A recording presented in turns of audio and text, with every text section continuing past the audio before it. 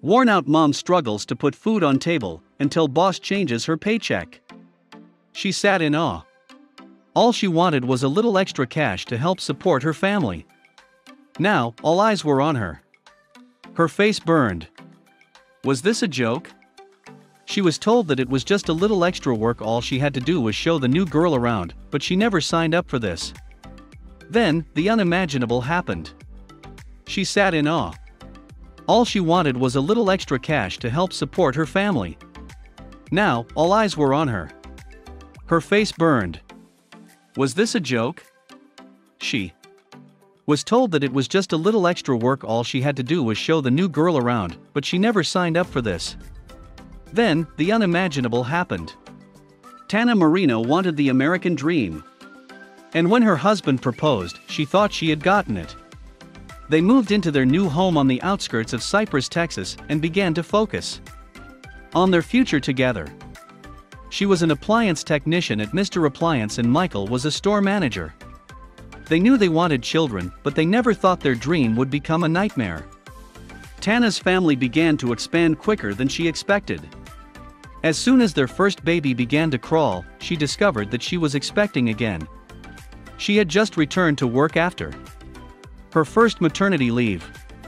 How were they going to react to her big news now? Little did she know, her second pregnancy would be the least of her worries in years to come. Tanna's second maternity leave led to a third and eventually to a fourth. Thankfully, the management of Mr. Appliance were understanding. Of course, she needed time off. After all, she already had 3 young children at home to take care of. She thought her maternity leave would be as relaxed as the ones before. But she never expected her husband to react like this. When Tanna came home from her last shift at Mr. Appliance, she found her husband sitting at their kitchen table with a bottle of beer in his hand. His brow was furrowed and his heart was heavy. They had a plan. Tanna would return to work after maternity leave, then hand in her notice at the end of the year. They were already spending a fortune on nannies. But then, he said something that made her heart stop. As Tanna welcomed her 4th child into the world, her husband lost his job. They were surviving on savings, and the plan they once had seemed impossible. As the years went by, Tanna continued to work and support her family while her husband got as much work as he could find. In the mornings, he would bring the kids to school while Tanna was at work. In the evenings, Tanna would collect them and get them ready for bed while he attended training to become a firefighter. They were exhausted. Then one day, she received a phone call. Tanna and Michael were missing out on their children's childhood. What was the point in having a family when they only got to see each other a few hours a day? So, when Tanna got a call from a television scout asking if she'd be interested starring in a reality TV pilot, she was intrigued. It was a paid gig and it wouldn't cut into her family time. Michael encouraged her to take the opportunity. Neither of them expected it to have such an impact on their lives. The crew of Don't Quit Your Day Job agreed to meet Tanna outside Mr. Appliance. Her manager had already approved their presence. She was told to go about her normal routine for the day. Not very exciting for a reality show. Nonetheless, Tanna did as they said. However, they did approach her with one new task to train the new employee, Faith. But she wasn't what Tanna expected. Tanna worked 5 days a week minimum. Every chance she got, she did overtime. She needed to save every penny. Understandably, she didn't ever have time to make sure her makeup and hair were perfect.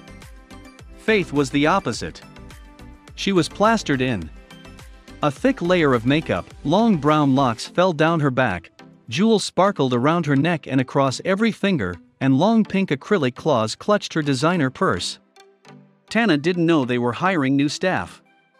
But someone was keeping a secret. Tanna was kind, patient, and understanding. When Faith didn't understand a process, Tanna would explain it again. Faith never felt more welcomed in her life. Tanna could tell she didn't have much experience, so she made sure to go through everything slowly.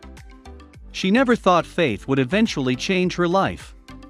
Over the next few days, Tanna and Faith were joined by the hip. They went on house calls together, ate lunch together, went on breaks together. Tanna even invited Faith home to meet her family. It felt as though they had known each other for years.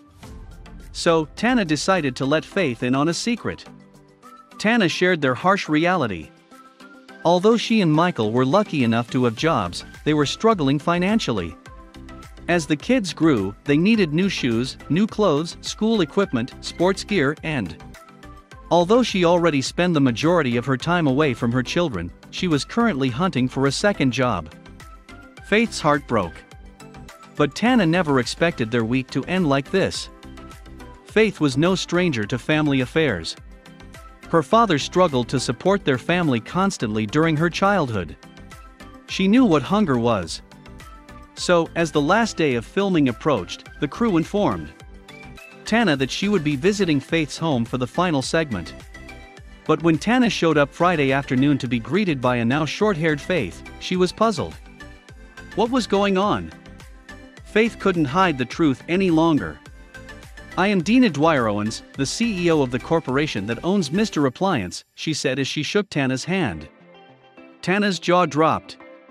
Turns out, Dina had disguised herself for the week in order to see what it was like working at the front lines of the business. The show was actually called Undercover Boss. Tanna had seen it before. Was she about to be fired? Dina was so impressed by Tanna's work. Never in her career had she met someone so kind and hardworking. She praised Tanna's work ethic and labeled her as a critical member of the team. But then, she did the unthinkable. She presented Tanna with a $5,000 grant to start a program for women in trades. And there was more. Dina also set up $10,000 scholarship for their children's college education. As parents, their biggest fear was not providing enough for their kids. With 4 mouths to feed, bills to pay, and a house to keep, Tanna feared they would never get to a point where they could start putting money away for their tuition. Understandable, she was in tears. How could a stranger be so kind? But the story didn't end there.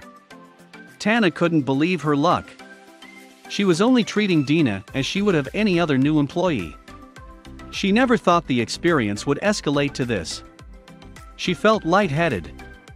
Was she dreaming? Was this a prank? Against all Tanna's better instincts, she was wide awake. Dina told her the money was a personal gift. But why had Dina done so much for an employee? Dina didn't know what to expect when she signed up for Undercover Boss.